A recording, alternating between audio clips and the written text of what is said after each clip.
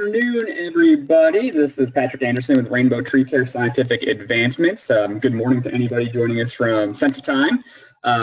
Again, we are here today to talk about scale insects and hemlock woolly adelgid management. So we have a twofer this afternoon on the tree healthcare front.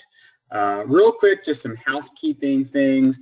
If you did not put in your ISA certification number when signing up for this email, then please go ahead and do that right now. You can click over there on the right-hand side of your screen. Most likely is a little box with something in there that says questions. You can click right in there and put in your ISA ID, so you can get CUs for this webinar today. So isn't that great? Okay. Well, let's get started. Again, just real quick introduction. If you are not familiar with Rainbow, which many of you probably are since you are here today, we were founded in 1976 and grew from just doing preventative Dutch elm disease treatment to being the largest full-scale tree care company in the Minneapolis, Minnesota area. In 1997, the part of the company that I do work for, the Rainbow Scientific Advancements part of the company, got started. And what we do is we bring products and protocols to market so that arborists and landscape managers can provide predictable results responsibly to tree and shrub care out there in the world. We do an extensive amount of research and development, both internally as well as in cooperation with a lot of great research institutions and other large companies and municipalities. And just last year alone, we did 106 research trials on various plant healthcare, tree and shrub related things. So today, though, what we're going to be speaking about is scale insects and hemlock woolly adelgid. And I also did fail to mention that if anytime you do have questions, please feel free to put your questions into that question box there over probably on the right-hand side of your screen there. And then we will address any questions at the end of the presentation here today. So again, we're talking about scale insects and hemlock woolly adelgid today. That's pretty apt because they are closely related, believe it or not. So with scale insects, we're going to learn what are scale insects, why identification is important when we're talking about scale insects, and then we'll look at the life cycle and treatment strategy for 3 common occurring scale insects in the eastern part of the United States. We'll then talk about hemlock woolly adelgid. We'll get a brief history of hemlock woolly adelgid in the eastern United States. We'll talk why hemlock woolly adelgid is an important pest, and again, we'll look at some treatment strategies again for hemlock woolly adelgid there. So first, what are scales? We've had a few talks on scales earlier this year, so in case you missed any of those, which they're all great, you can go to our website, treecarescience.com, and find all our past recorded webinars.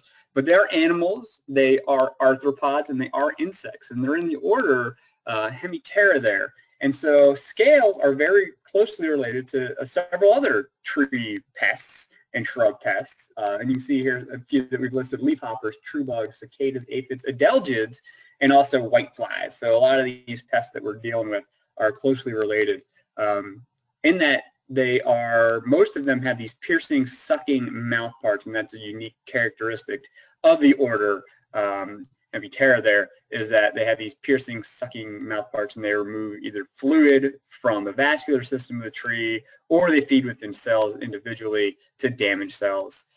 Scales specifically are unique in the fact that they are highly modified insects, and the adult females usually lack wings or legs or anything like that, antennae, once they mature. And we'll talk in depth here, the life cycle of some of these scales, specifically 3 of these common scale insects here in just a little while. There are 30 or so scale insect families, and you know these taxonomists are always liking to change things around on us, but about 30 different scale insect families.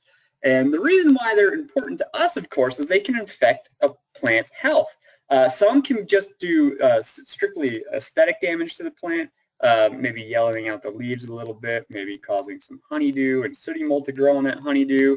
Some can do more serious damage, though, by decreasing photosynthetic activity.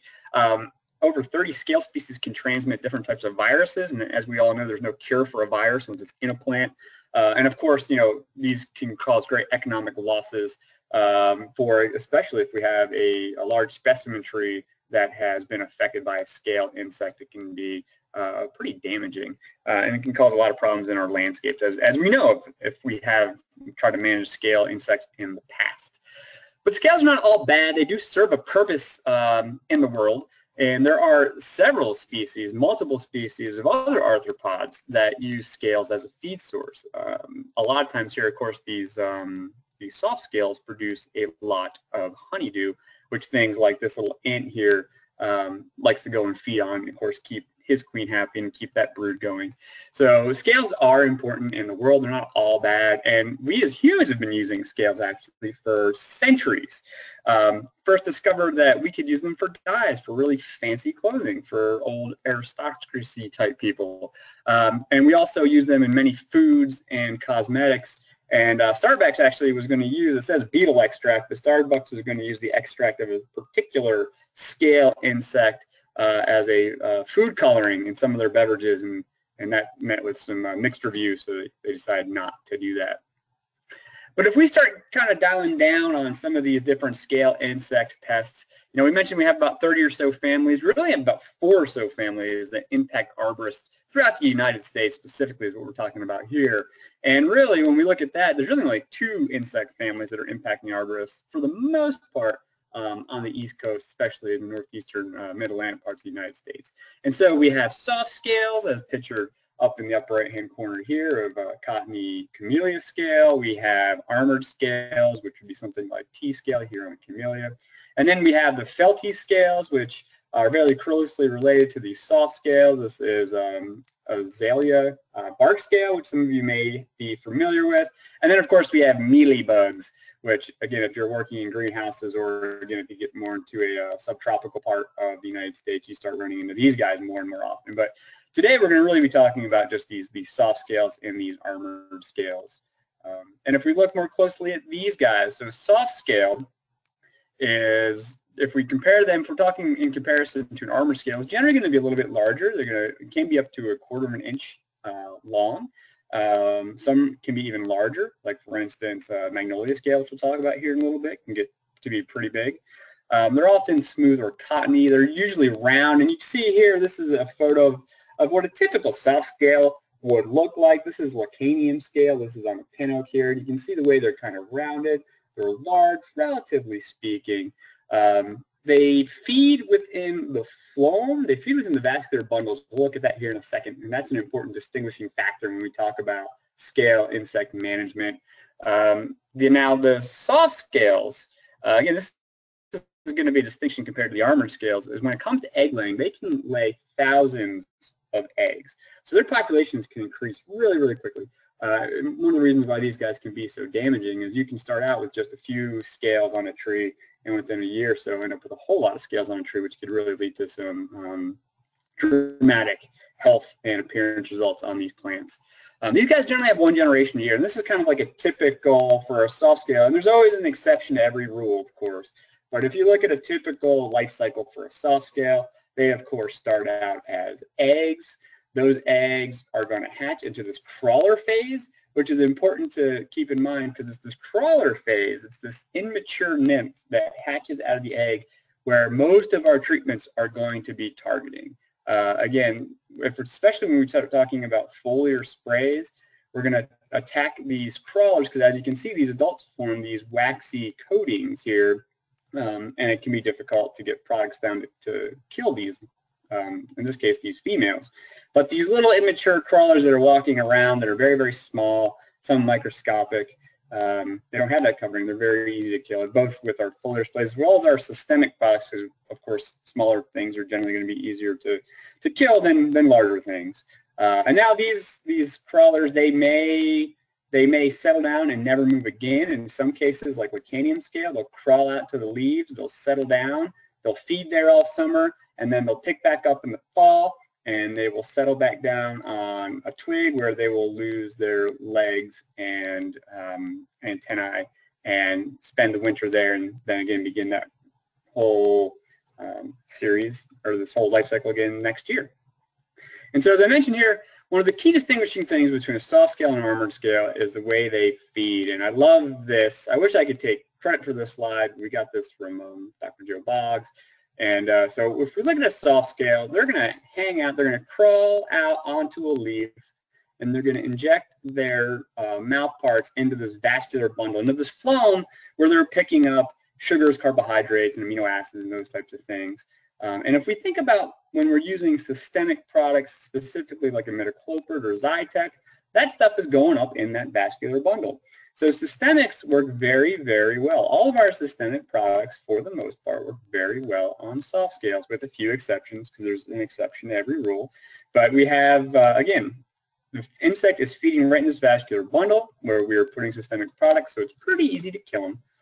But now the other part here, again, is from a diagnostic standpoint, is they're passively feeding here. So it's not like they're taking a sip of this vascular bundle phloem and swallowing it and then kind of taking another sip. They're passively feeding, and because of that, we get a lot of honeydew excretions, because anything they can't digest while they're feeding in there basically just comes right back out the other side of them.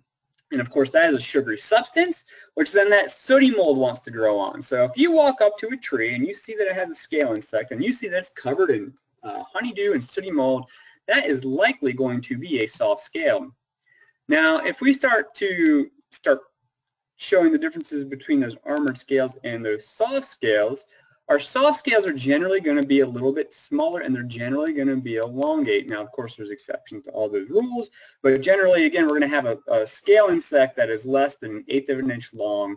They form this waxy shell that actually, if you were to pull this shell off of an armored scale, that scale would stay attached to the tree, whereas with a soft scale, the soft scale is attached to their shell or their test, and that soft scale would come off of the tree. So those are some distinguishing factors there. They don't produce honeydew, and we'll see that in a second. They're feeding within the mesophilic cells there.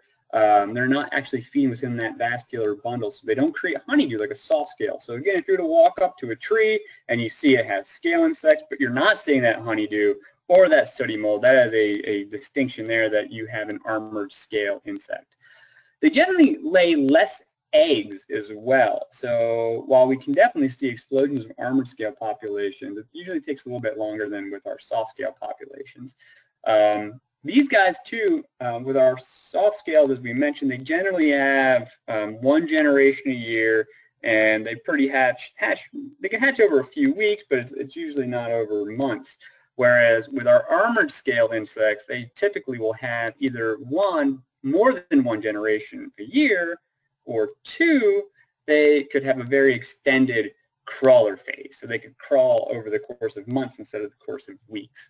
And this would be a typical life cycle, again, where the females will overwinter, they'll mature, they'll lay eggs in the spring, and then you'll have 1 generation that's usually occurring early on in the spring, and then you'll have a 2nd generation that's occurring usually later on in the summer. And again, you could have 1 to 3 generations. Again, depending upon where you are in the country, you could have continuous generations as long as it's warm enough that the scale will continue to do this life cycle thing. And in those cases, we can see armored scales take off really, really quickly. And again, if we look at where these scales are feeding, as I mentioned, they're feeding in this mesophilic cell area here. They're actually feeding inside of cell contents. So again, if we're depending upon our systemic product, and I usually say what I'm really talking about here is with imidacloprid. Imidacloprid is very, very popular. Zytec is very popular. It's very effective on a lot of pests.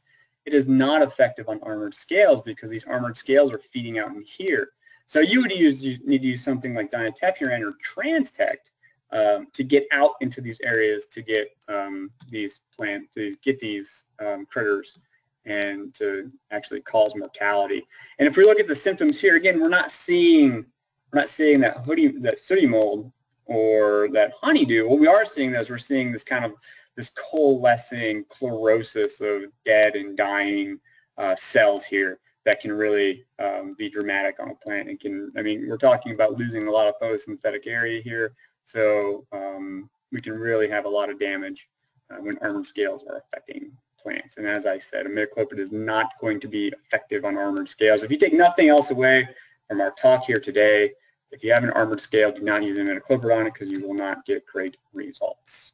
And I always show this here is, now this is important, you know, as we just mentioned, is we have some distinguishing features here between these different scale pests, and we know for a fact that, you know, one is we're going to have to know their life cycle, so we're going to have to monitor and diagnose these scales if we're going to use foliar applications, because as I mentioned, when we talk about spraying these pests, we're spraying the crawlers. That's where we're going to get our best bang for our buck. Likewise, monitoring and diagnosing, because, you know, if we're going to use systemics, we have to make sure we're picking the correct systemic. And so I always present on this idea of the growing degree days and phenology model. So once you've identified what kind of scale you have, you want to be able to identify its life cycle and when those crawlers are going to come out. And we can use the growing degree day model, which of course growing degree days are a measure of heat accumulation used by horticulturalists, gardeners, and farmers to predict plant and animal development rates, such as the date a flower will bloom or the date a scale will crawl. And this is an ongoing measure throughout the year. And as we look here in a little while, we'll see different growing degree days and when these pests come out. And you calculate growing degree days by taking the high temperature of the day and the low temperature of the day. You get an average, and then we usually use a base of 50 degrees. So we subtract that, and we come up with our heat accumulation for the day. So if we were to take an example, if we had a 70-degree day, if we had a 70-degree high and a 50-degree low, and we got the average and we subtracted it from 50, that would be 10 growing degree days. If the same thing happened the very next day, then we would add that number together. We'd have 20 growing degree days, and then we would just kind of continue to monitor that throughout the year, and that's how we would figure out our growing degree days, and we'd be able to relate that to when specific scale insects are at different parts of their lifetime. We'll also talk about that with Hemlock woolly Adelgid as well. We can also use phenology to predict some of these things, and so phenology is the study of periodic plant and animal life cycle events and how they're influenced by season and interannual variations. And so basically this is the old coincide method. So people have been monitoring these for a long, long time, and they realize that when certain plants come into flower or bloom, they coincide with certain pests becoming active. So I know that this here is a smoke bush that is in bloom, and as a neat little trick with phenology, when smoke bush is in bloom, I could expect that Japanese maple scale crawlers will become active soon. So when I'm driving around in my truck and I see that these guys are blooming, I know I better go to my properties where I know I have Japanese maple scale and start scouting for the crawler so I can best make my applications. Now again, we have a lot of different ways, when we talk about products and scales, we have a lot of different ways of killing these poor little things that are causing so much damage. Now, as I mentioned with our spray treatments, as you see here, we have a lot of different options on spray treatments here. But we're only going to be effective on these crawlers. So that's why monitoring, diagnosing, and then using these growing degree day and phenology models to time our applications is going to be so important. Because if we're too late or we're too early with our foliar sprays, then we're not going to get the results that we want, and then we've wasted our money, we've wasted our clients' money, and of course the plant is still being damaged by that pest. And so again, as I mentioned, there's a lot of different things we can use here. Some of the things that I think are really neat is this pyriprophicin is also sold as Distance. It's an insect growth regulator. So if you spray these little insects with this particular product right there, they just don't grow up. And so you break the life cycle by not allowing these guys to grow up. One other neat little thing that I learned earlier this year, I was at the Indiana Arborist Association meeting in January, and I had the pleasure of hearing Dr. Cliff Zadoff speak, and he noticed in his trials that when he sprayed horticultural oil on armored scales, it was much more effective than spraying insecticidal soap, and vice versa. When he sprayed insecticidal soap on soft scales, he found it was more effective than when he sprayed it on armored scales. And of course, we're talking about the crawlers here. And so if you're having difficulty managing certain scale insects with some of these traditional things like horticultural oil, which we still recommend, maybe it is time to switch it up. So if you are having trouble managing certain soft scales with horticultural oil, maybe try using insecticidal soap instead, and vice versa. And again, we're talking about attacking these little crawlers here. When we talk about tree injection, we have some options as well. Of course, we can directly inject Zytec, 10% or imidacloprid. We can also directly inject Lepitec, acephate. And keep in mind, though, the Zytec is not going to be effective on our armored scale insects, whereas Lepitec would be effective both on soft and armored scale insects. And then finally, the soils application, which is probably one of the most popular ways to treat for scales. At least it's been in my experience. And here, of course, we have imidacloprid or Zytec, we have dinotefuran or Transtec, and then we have, of course, our Lepitec product. Again, if you remember nothing from any of this, the Zytec or imidacloprid will not be effective on these armored scales. So again, making sure you're monitoring, diagnosing the right pest and matching it to the right product is going to be super important here. And now, of course, we also have this really neat new way of applying dinotefuran or Transtec, is that lower bark spray option. So in this case here, all we're doing is we're wetting the lower 5 feet of the trunk and the complete circumference of the lower trunk from 5 feet down to root flare, doing it at the appropriate rate, and we're getting phenomenal results with scale insect management. So if we take a quick look at some of these products and their efficacy, this is wax scale. This was down in Georgia. We can see here we have Transtec at different rates. We have Zytec at different rates. And this little B basically means that there was no statistical significance here. So these all worked very, very well compared to our untreated. So compared to our untreated, all these products work very well on soft scales like wax scale. This is some more efficacy data that we did just 2 years ago on gloomy scale, which is a type of armored scale. And what we have here is our basal bark spray and our soil injection, and we compare that to our untreated control. We're getting great efficacy with our dinotefuran product, Transtec, on armored scales, which is really nice.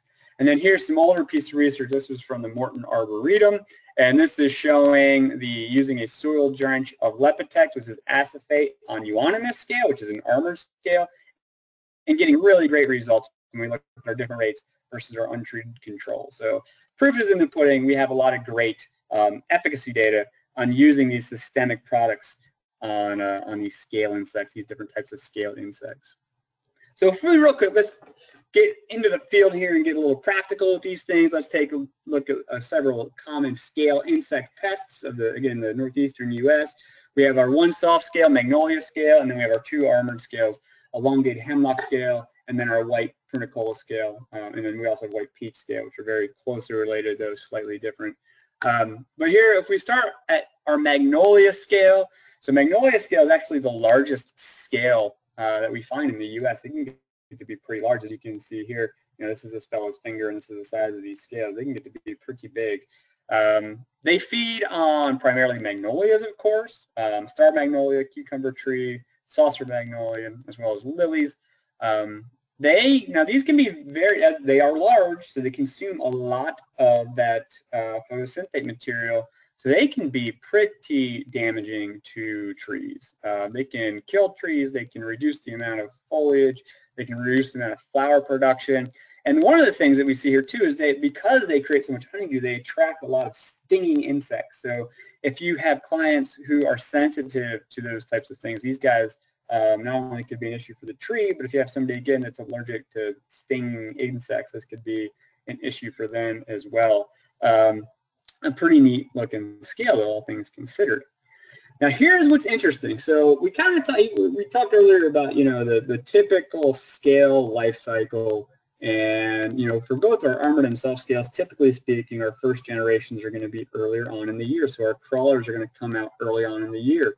Magnolia scale is the exception to the rule. If we look at when these crawlers start coming out, these crawlers start coming out about 2,000 growing degree days.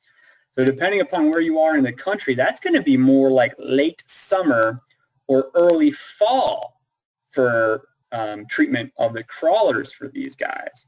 So that's something to keep in mind with magnolia scale. So if you're monitoring and identifying magnolia scale, then what we're going to want to do is, if we're targeting crawlers, if we spray in the spring with the hopes of targeting crawlers, we're not going to have great efficacy. So we want to target again later on in the fall with things like maybe our horticultural oil, some of our synthetic pyrethroids, our insect growth regulator. And again, what did we learn earlier is that the soft scales seem to be they seem to be more sensitive to insecticidal soap, so maybe even insecticidal soap bringing this in here. And then again, we can use some of our systemics applied at the correct time. So again, with our Zytec, we know it's going to take a while to make it up into the tree, so we want to apply far enough ahead to affect these guys. And then we can also try some of the traditional things of doing the horticultural oil later on in the season there, and try to kill anything overwintering by desiccating them and suffocating them out. Next, we have our first of our armored scale, so the elongated hemlock scale. So these guys are kind of cryptic almost. They can be easily missed, especially in low populations, but of course they can build up pretty quickly. And interestingly enough, as it plays into our next part of our talk, is that they can be found often in conjunction with Hemlock woolly Adelgid. And so again, these guys are an armored scale, so you're not going to see honeydew production with these guys. They affect not only hemlock, but as well as different fir species and spruce species. And again, you will see just a general lack of vigor in the crown, some early needle drop, some poor needle color, and they can be pretty damaging as well. So with their life cycle, these guys have 2 generations a year. Their first generation, as we said, armored scales generally will have more than 1 generation a year. That first generation is going to be beginning at about 272 growing degree days, so pretty early on in the year. The next generation is going to come out later on in the summertime there, really about midsummer, about 1,300 growing degree days.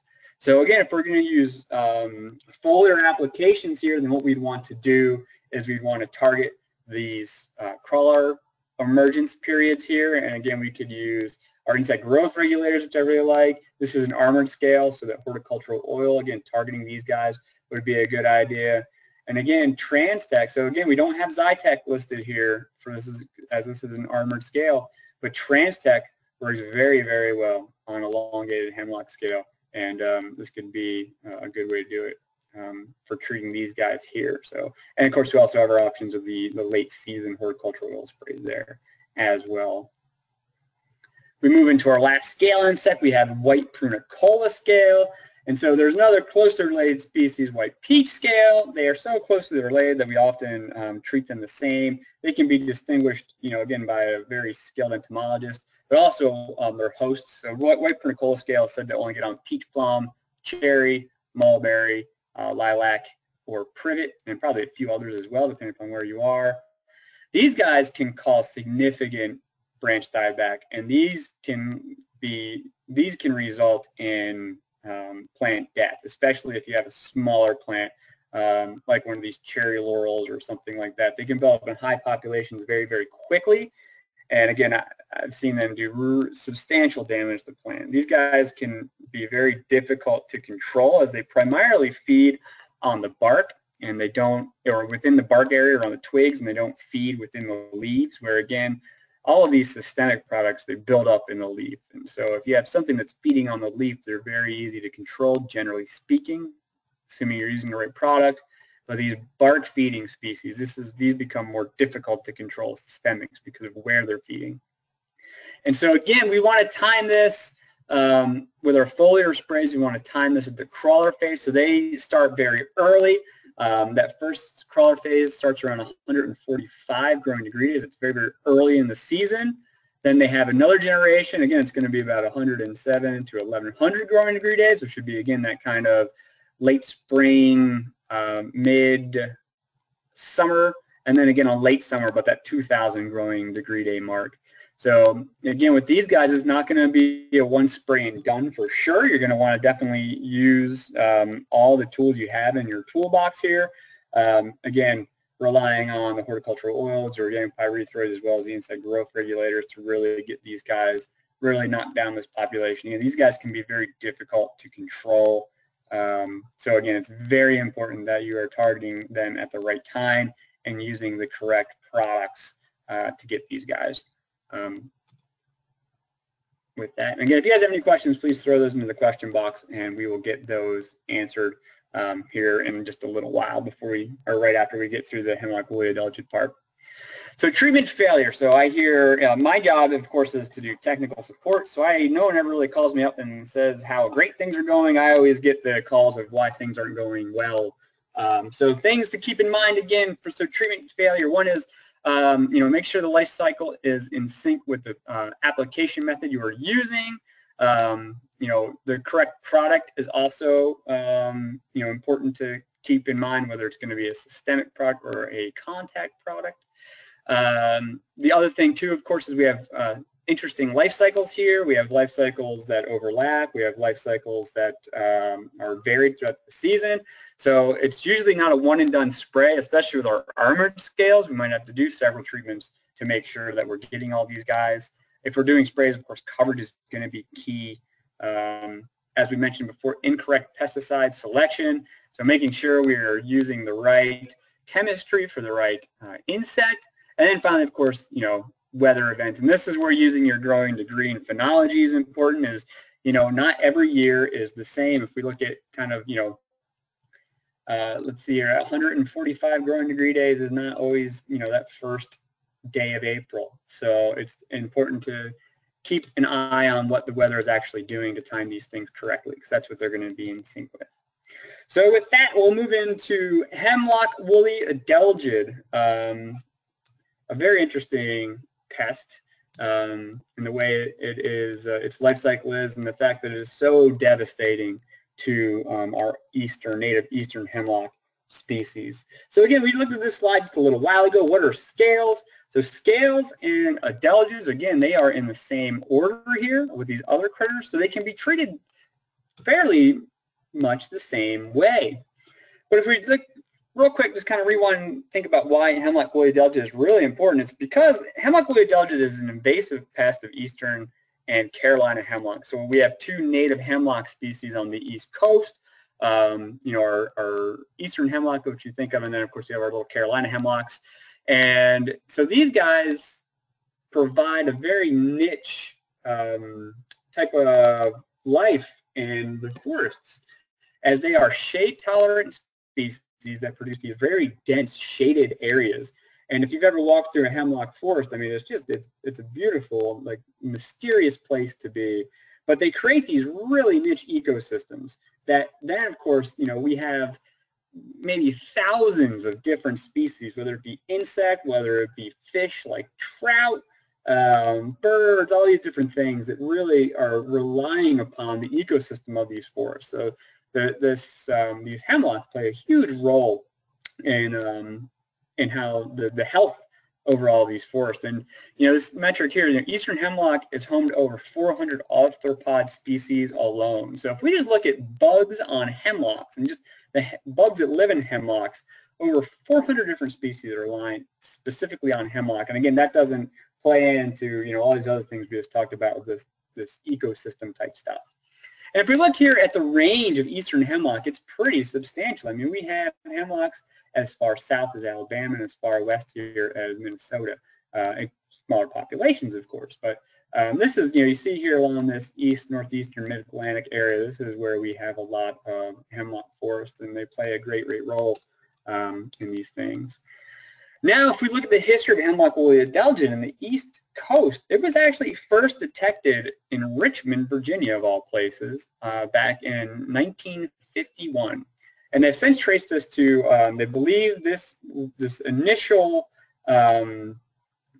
infestation originated from a population of Hemlock woolly adelgid over there in Japan. And it really started picking up and spreading in the 1980s. And you can see here this kind of map here of over time.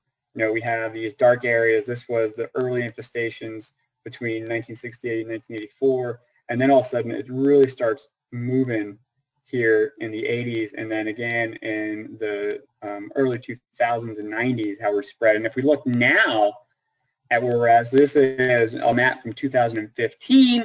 We have it spread all the way up to Maine. We have it spread, again, closing in on Alabama, but here in Tennessee and Georgia as well. And then we had an outbreak out here in western Michigan that was said to have been eradicated. So thank goodness for that. But again, you see our native range. We see how far it can get. These guys can be very, very serious. And again, because they kill these trees, that is the biggest problem. Is you know, there's no native pests to manage these guys. So when they get into our forested areas, they cause mortality, and over time, this can be a huge impact. And again, if you've not gone out into the Appalachian Mountains, or some of these places have been, and these, you know, large, huge, you know, hundreds, maybe 1,000-year-old hemlocks are standing there dead. It's pretty dramatic to see. But again, so hemlock woolly adelgid is native out there in Asia, and so it can be found on all these different Asian species. But again, it doesn't kill them. And of course, it has to do likely with that, you know, that coevolution there that we are all so familiar with, of, you know, growing up with the same pest that doesn't seem to bother you as bad. Now, interestingly enough, there is a population of hemlock woolly adelgid that is well established here on our western coast. And it is found to be associated, again, with our 3 western species of hemlock, but again, it doesn't kill them. It's just kind of there in low populations, like many pests are in native environments. And so this was kind of news to people not too terribly long ago, and with the advent of all this DNA and testing and things like that, we have since found that this little quote here, that there is no conclusive evidence for recent introduction of hemlock woolly adelgid into the Western North America. So this population of Western North America is endemic. It can be thought of maybe almost as native, but it never made its way over to the east. And with this strange shipment of hemlock woolly adelgid from Japan over into Richmond, that's how it got to the East Coast. So hemlock woolly adelgid is not necessarily invasive to the United States or North America, but it is to the eastern United States and North America. So I think that's pretty interesting. But if we look now into the biology of hemlock woolly adelgid, again, as I mentioned, they're very closely related to scales and they behave very much like scales in the way that they behave and the way their life cycles are. So these guys have 2 generations a year. Again, they're going to hatch from their eggs early on in the year at 203 growing degree days. So they're they come out very, very early in the year. They go through several nymphal phases when they become an adult. And then, of course, that adult lays eggs. And then those eggs hatch, the crawlers come out. And then it's really interesting that the crawlers kind of just hang out during the hot summer months. They're not really active in the hot summer months. And then as it begins to cool off, they become more active and they finish up their life cycle. So it's really, really interesting, their life cycle there. And again, this would play into when we are treating. So, you know, if we're going to use foliar applications of things like horticultural oil, which horticultural oil works very, very well on these guys. But the thing is, of course, it's the timing of it. And of course, some hemlocks can get to be, you know, several tens of feet tall. You know, we have hemlocks that are probably approaching 100 feet tall. So spraying those could be, of course, problematic. But again, the horticultural oil works very, very well to control these if you can get good coverage. And again, what we'd want to do though is we want to target these crawler phases. And then likewise, you know, in the summertime, they're not moving around as much. We don't seem to get as good control as when they, again, in this fall area where they start moving around more and are more active as nymphs. So things to keep in mind for the treatment of these guys here. It's interesting to note too that they, some of these winged adults will fly off to spruce trees, and they'll try to, their life cycle ends at that point. They'll get on that spruce tree and they'll feed, but again, the life cycle is cut off. They don't reproduce in the spruce tree. So it's only here in these hemlocks that they're going to reproduce. Another thing of note is that generally speaking, in the southern U.S., you will get winter kill of hemlock woolly adelgid up in the northern latitudes, but in the southern U.S., we don't receive those types of winters as much as we do in the northern U.S. So that is a really big issue while we're worried here in the southeast United States when it comes to the movement of hemlock woolly adelgid and how bad it will end up being, again, in states like South Carolina, Georgia, and Alabama. And again, just up close of what these guys look like. Of course, this is where their namesake is from. They create this woolly material, this waxy woolly material that they lay their eggs in, and that protects the eggs. And then this is an early instar crawler. And again, if we're spraying, this is what we'd be targeting. And then this is what the settled down adults kind of look like right there. So Very interesting little pest. And if we look at how it damages trees, again, you're going to have this look of a water stress, just it looks like an environmentally stressed tree. We have defoliation, we have thinning of needles, we have yellowing of needles. And again, over time, these poor plants succumb and die. So it can be very dramatic in the woods. But again, now in the landscape, these are one of these pests that I joke that if you stood there and you cursed at them long enough, they would probably die of hurt feelings. In the landscape, so for our landscaped trees, these are very, very easy to control. I mean, they're very easy to control insect as long as you, of course, are taking the right precautions and choosing the right times of year and things like that. So while we can use foliar sprays, again, I would advocate for the horticultural oils on these guys because they work so well. If you're again, but for larger trees, that can be hard to do. The systemics work extremely well on hemlock woolly adelgid, specifically our neonicotinoids like imidacloprid or Zytec or dinotefran and Transtec. They work phenomenally well, and they work well for a long period of time. Again, the hemlocks are a wind-pollinated species, so there's very low exposure to, of course, everyone is concerned with pollinators and their exposure to plant reproductive materials, after application. And so these guys are wind pollinated. They're not relying upon pollinators for seed dispersal, or for pollinating rather. So again, we can feel fairly safe that when we apply these products, we're doing very little adverse damage to the ecosystem as a whole. So these work very, very well. If we look at imidacloprid, this could be applied in the spring or fall. It takes about 3 months to build into adequate concentrations in the tree, and it can be effective for 5 to 7 years. So we can protect trees for 5 to 7 years with one application of Zytec and feel pretty comfortable about it. If we're talking about that first application, this would be better for those light to moderate infestations. If we look at dinotefran, again, this can be basically anytime the tree is active, so spring through early fall, we can apply Transtec. It'll take about 2 to 3 weeks to build up in adequate concentrations in the tree, and it'll be effective for 1 to 2 years. So we're going to get 1 to maybe 2 seasons of treatment with this Transtec. And it is best for heavy infestation. So it's one of these things where if you're walking up to a tree that's heavily infested, you can apply the Transtec right away and then come back in a year or two and follow up with the imidacloprid and get, again, almost 7 years of efficacy out of that. So again, these work super well. These hemlock woolly adelgids are very easy to treat as long as, the tree, the site, what have you all are cooperating with us. And of course, with our Transtec, we have that bark spray option for these guys, which is also would be similar to our soil applied option here. So a couple different ways to treat for these guys. Very, again, be very effective in their treatments. So to wrap things up before we look at our questions here, again, scale insects and hemlock woolly adelgid have varied and interesting life cycles. Knowing the species of your scale is important for a successful management protocol. And then, of course, choosing the right systemic product and application method can offer excellent long-term control of hemlock woolly adelgid on, again, these landscape trees there. So, and if you want to learn more, I have to say a lot of the information I presented from in our hemlock woolly adelgid area, I got from a recent webinar on hemlock woolly adelgid that was broadcast through this forestrywebinars.net. This is an association of several institutions that focus on forest health. And so you can go to forestrywebinars.net and you can look. It was I think presented a month or two ago on hemlock woolly adelgid, and so you'll get a more in-depth look at hemlock woolly adelgid during that webinar, and there are other webinars as well.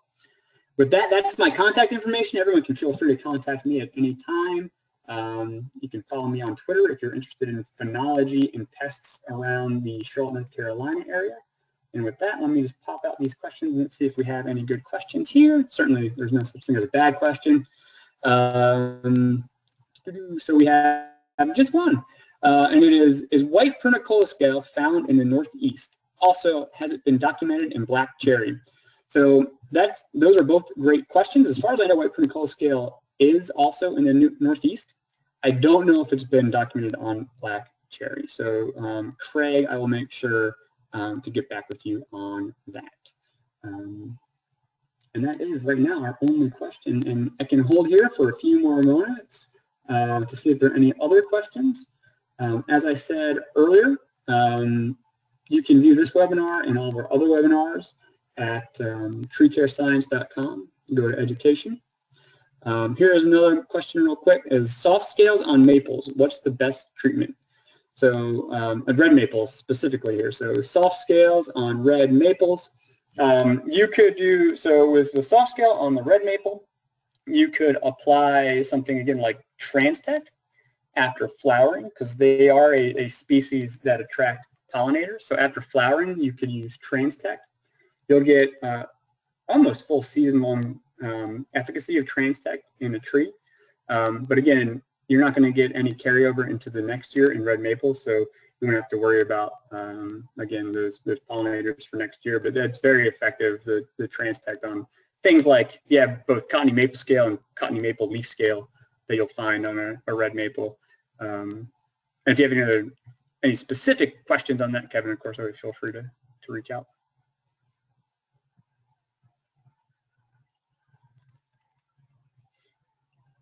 Yes, oh. Spelling of that. I can send you an email, Kevin, if that works for you.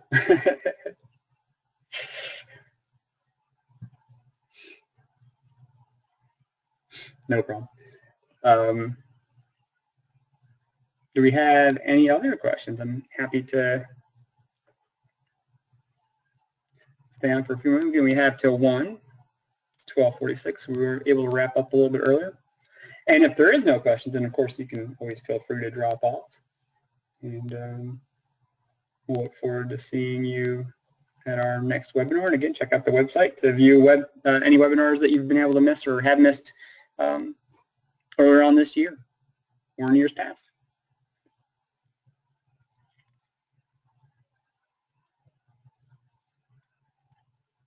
All right, guys, so looks like we're good here with no more questions.